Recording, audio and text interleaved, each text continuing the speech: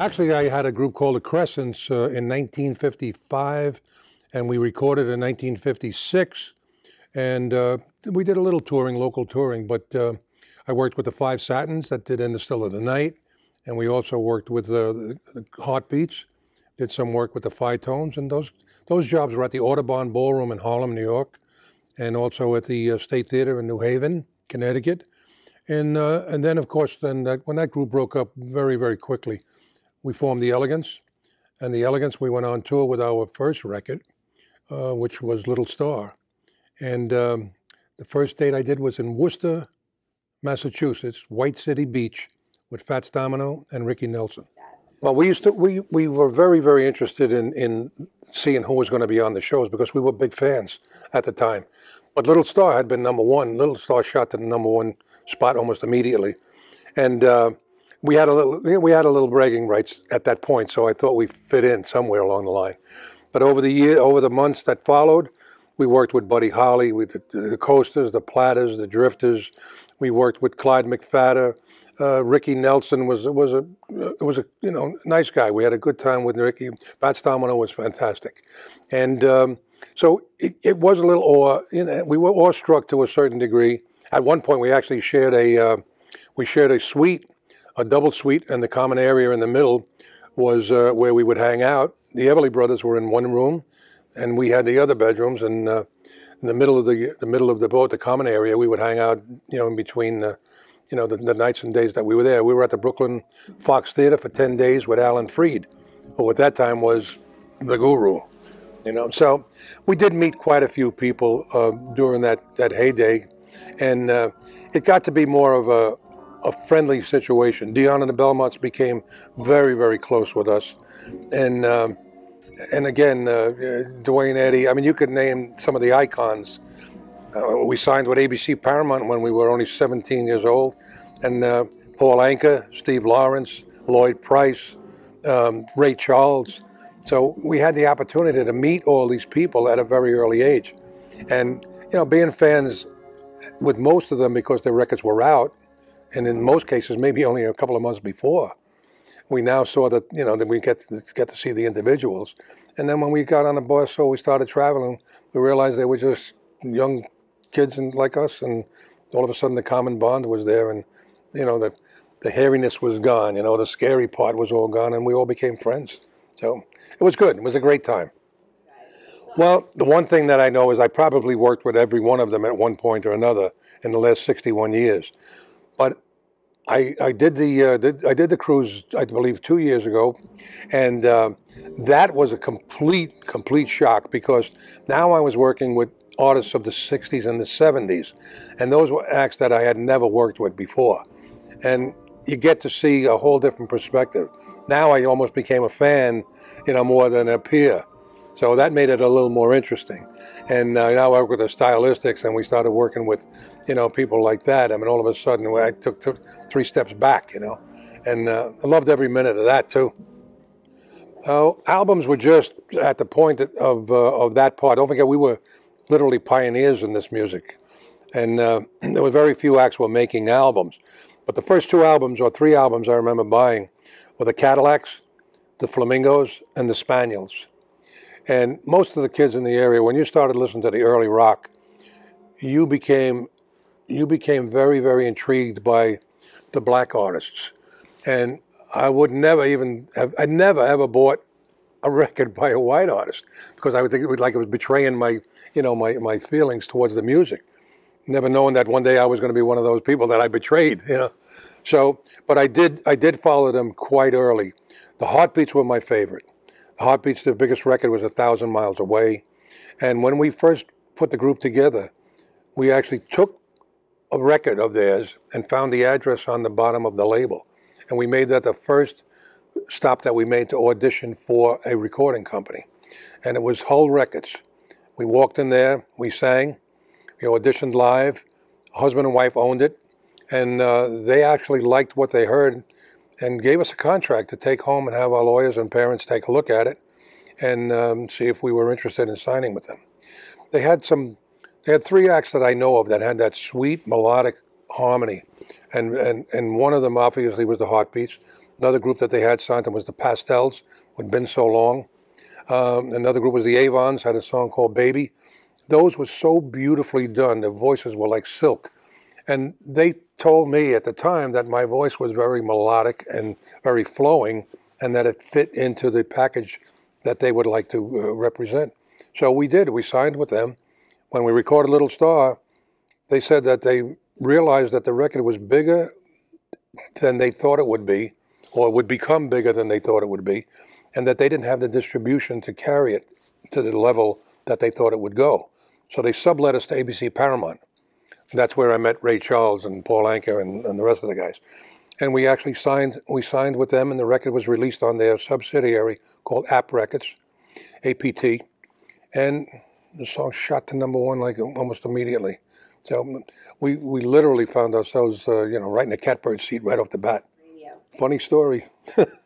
I was a clown in school. I was not the perfect student, but I always was a clown.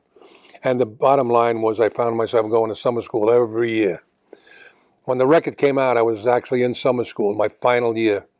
And as I was walking out of the school in Staten Island, the oldest fellow in my group had just turned 19. He had a car, his father's car.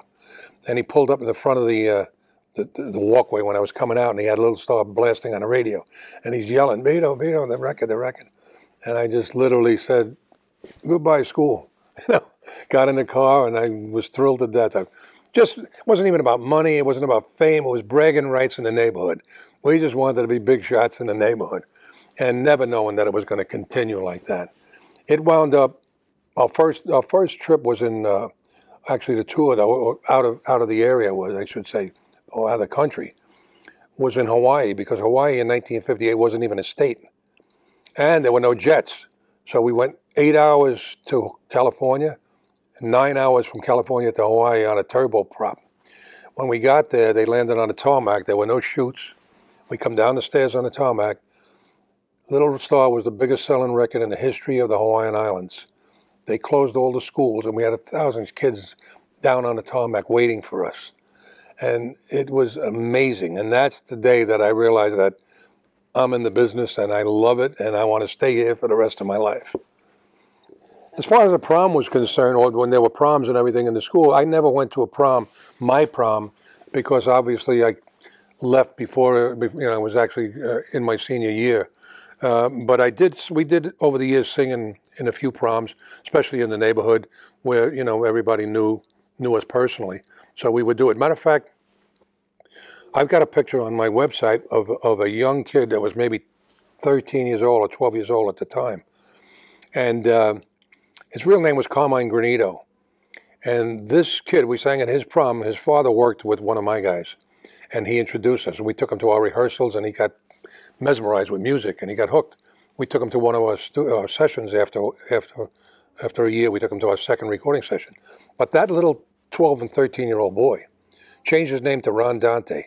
And Ron Dante became the producer of most of Barry Manilow's hits and became the singer on all the vocals on Sugar Sugar. And Ronnie is still a very close friend. We see each other quite often. And talented young kid. And his family stayed close with us until he lost his mother and father. But I still see some of his cousins and aunts in the old neighborhood. Well, it's not like Brooklyn. Staten Island was a unique borough. And at that point, we didn't even have, I don't know what the actual population was in the 50s, but I would, if I had to guess, I would say maybe 120,000 people. Now there's 480,000 people there. But the bottom line was that nobody was singing at the time except a couple of locals. Nobody actually had any success or any kind of recording success from, that I know of. There was another group called The Secrets. They recorded a song for Decca called Queen Bee, but the song didn't do well, and then they broke up.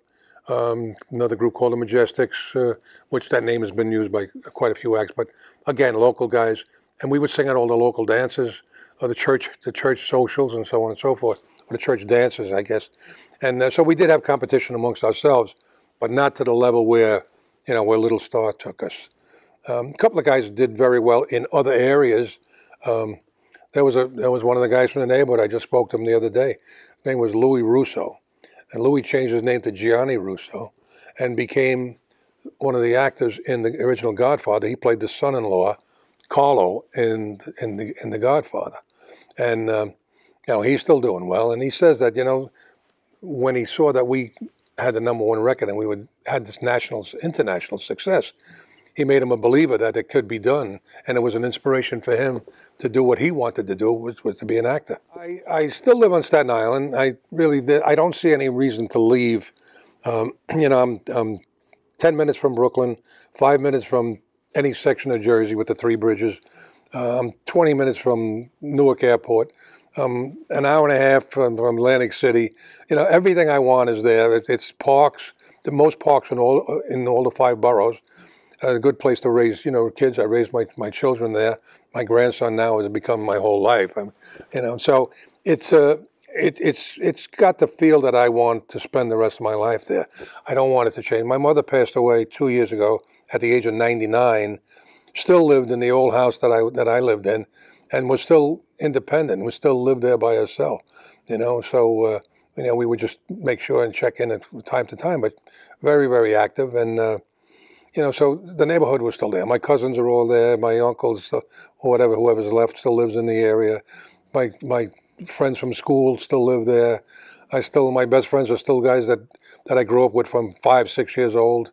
So it's just too many hooks, there for me to want to go away. I can go anyway, anytime I want. So, it's good. Oh, yeah. Actually, one of the things we all did when we got our first check, everybody ran to the car dealership. Jimmy, who's still with me today, one of the only originals still with me. 2 have passed on, and the other has health issues. But Jimmy went out and he bought a pink Thunderbird, 1959 Thunderbird. He bought 58 Thunderbird, and I bought a 57 Oldsmobile. Best car I ever owned. It was a black 98 long, which I put a Continental wheel in the back, made it even longer. All the toys, I had every toy you can imagine was on that car. And people would actually come drive in the neighborhood and be in awe to see that car. It was that pretty. I really, today I've had Jaguars, Mercedes, Cadillacs, Lincolns, et cetera, et cetera. Not that I'm bragging, but no car gave me that feeling like that 57 Olds. Loved it. Like that. I got a unique call years ago, I believe almost 30 years ago. Martin Scorsese was filming Goodfellas, and I got a phone call that he had seen a movie that we were in. It was a movie called Joey, where we were doing some singing on stage, and of course the movie didn't do well at all. But it was like on 3 o'clock in the morning on cable, and he must have been seeing it. And he had his people contact me the next day, and I auditioned for a part. That time I had a full beard. I was carrying a full beard. And the part that he wanted me to be was a wise guy. And, those who know the little intricacies with the mob world, wise guys don't have facial hair, So he told me I had to shave it off. I said, I don't want to shave it off. I'm not an actor, So he said, what do you mean? Movie, is it going to be a big movie? I'd rather not do it. So the next day they called me back and gave me another part, which I didn't have to have the beard taken off. So I actually had a part in Goodfellas where the main scene was the Billy Bats murder, when Joe Pesci kills Billy Bats, and Billy Bats was my boss in the movie, and of course they killed him.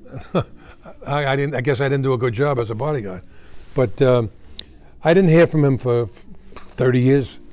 I got a phone call not too long ago, about a year and a half ago. They wanted to know, and on my resume it said I spoke Sicilian, because my father had passed away at a very young age of a kidney disorder. My mother refused to go on welfare and went to work. We moved in with my grandparents. So actually I learned to speak Italian before I spoke English. Well, on my resume it said I spoke Sicilian. So they contacted me if I would teach Rob De Niro and also Joe Pesci to speak Sicilian for this new movie, The Irishman. So I wound up speaking to them, and I got the call to go in and teach Robert De Niro and Joe Pesci how to speak Sicilian for the movie. And while we were doing it, Martin Scorsese said, "You're not going to be on the set when they do it, so you can watch that they do it properly. So I might as well give you a part." So he gave me a part as a restaurant manager for a wise guy in Philadelphia, which the restaurant is still operating today. It's called the Villa de Roma. And I actually became the manager of this restaurant. And from there, you know, I actually got a part in the new movie, The Irishman, which will be opening, you know, fairly soon.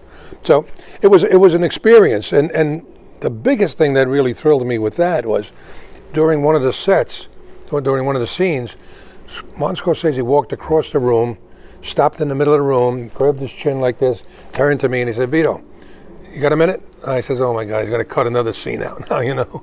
And I walked over and he just started tapping me on the chest. He said, "What's the name of your second record?" I was in shock that he even knew, you know, my records, never mind 50s record. You know. I said, "Please believe me. Ah, that's the one. I love the intricacies you do with your voice. Great song, great song. Let's go in my trailer, we'll talk about music." And 100 people in the restaurant, he said, "Let's take a little break." And I went in the trailer and we talked 50s music for the next 45 minutes. Amazing. I mean, great, what a feeling that was. And he's such a nice guy. I mean, really a legitimately nice guy.